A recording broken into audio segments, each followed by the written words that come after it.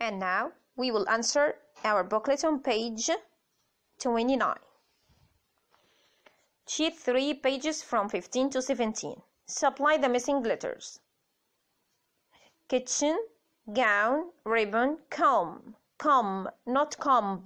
Not comb, because if we see that we have a letter M after that, B for book will be cancelled. We can say it, but we will say comb.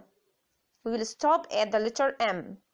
Answer these questions. Number 1. What should the daughters wear at the ball? They should wear silk gowns with ribbons and combs in their hair. Number 2. Why did Cinderella say nothing? Cinderella didn't say anything, or Cinderella said nothing because she was sad. Complete the following sentences. Number 1. The stepmother said, "Go back to your kitchen. Don't leave it at all." Number 2. The daughters were ugly and bad.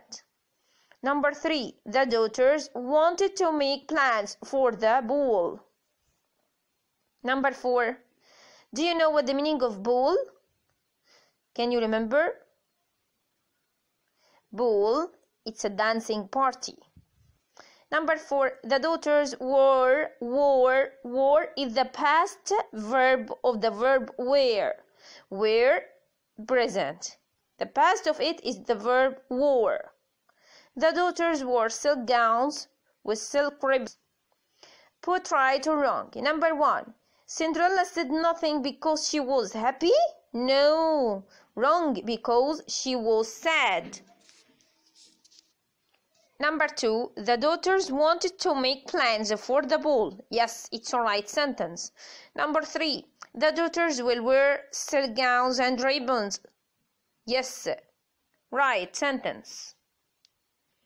Number 4. The daughter's best dress was pretty and dark. No, it's a wrong sentence, because the daughter's best dress was pretty and bright.